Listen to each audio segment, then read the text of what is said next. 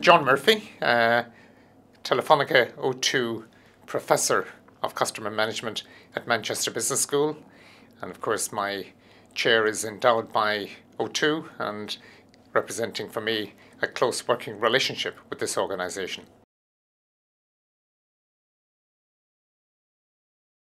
I really enjoy working with the MBA students on the IB project because essentially it is a natural extension of my linkages with industry.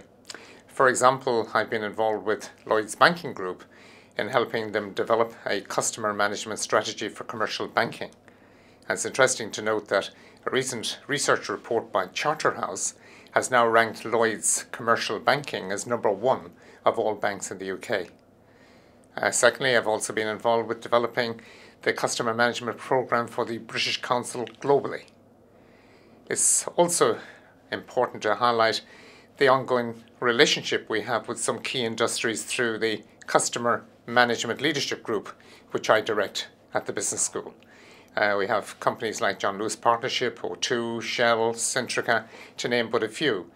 And we run a 12-month program with these companies to help them become leaders in customer management, whereby we initiate new research, but we also facilitate the cross-fertilization of knowledge between these companies.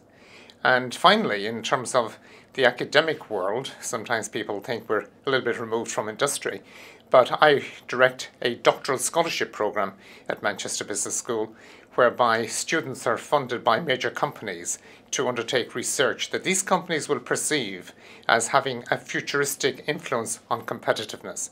I manage the relationship with these companies, and the research, of course, because it's funded by these companies, has to be practical and hands-on.